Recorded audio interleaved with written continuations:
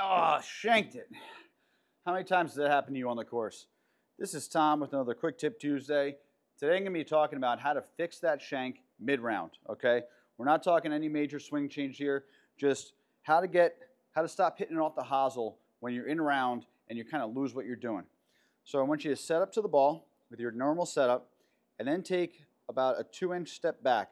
So now your club is probably going to be lined up with the toe directly behind the ball. But this will fix whatever is causing your shank because you're going to be moving a little bit away and then you swing through and you'll hit it flush.